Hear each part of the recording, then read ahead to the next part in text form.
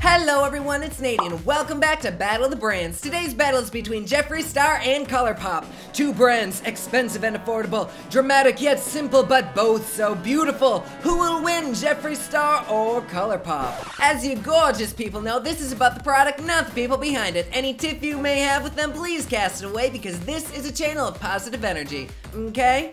Thank you. If any of these reach a tie, it really doesn't matter because in the end, the decision is yours. Yes, that's right. My opinion is less impactful than Aunt Sherry's apology for drunkenly grabbing your left boob last Christmas. We know you're a lesbot, Aunt Sherry. Give it up. But anyway, Jeffree's new lipstick ammo is supposedly the biggest thing since his liquid lipstick. One lipstick will cost you $18 plus $6 shipping, making this $24 for 0.12 ounces. That translates into $2 per 0.01 ounce or $1.50 before shipping. Colourpop has their lippy for $5 with $5 shipping, making it $10 for 0.035 ounces. Even though you're initially paying more for Jeffree's, you're actually getting more for your money, making him our first winner. Now on to packaging. I get so much shit for judging on packaging, but I don't think people realize that the packaging is what sells the product. Do you think Kylie would have sold as much as she has had she not had amazing packaging? Y'all can lie and say yes, but we know that it's the packaging that got us. And it's the same for so many companies. Like if this touche clat didn't come in a gold pen and came in like a little pot, do you think people would still pay 40 bucks for it? Fuck no. So yes, packaging is very important, especially in the cosmetic world. You could have a palette of 20 different brown shades and nobody will look at it.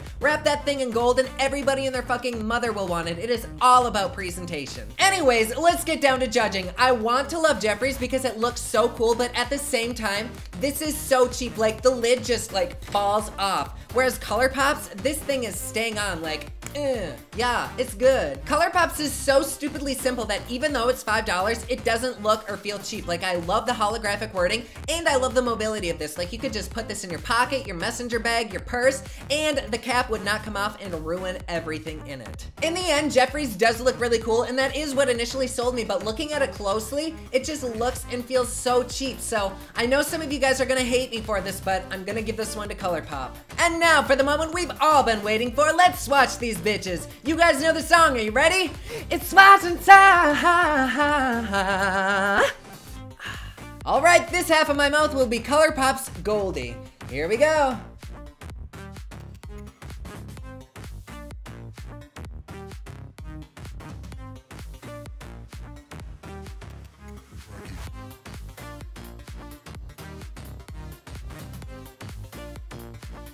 Okay, I just have to say, I fucking love this applicator. Like, the plastic tube forces it to always have a point, and I used that point to kind of line my lips. It made it so easy. And now on to Jeffree Star's Unicorn Blood. Here we go.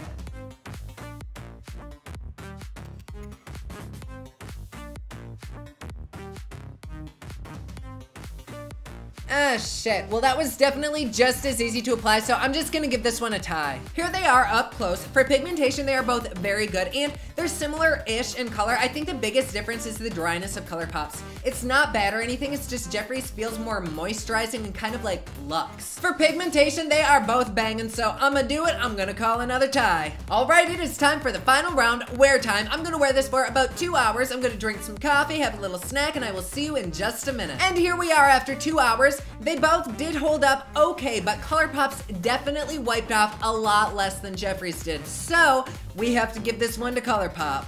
So to tally these babies up, for price, we have Jeffree. For packaging, we have Colourpop. For applicator, we have a tie.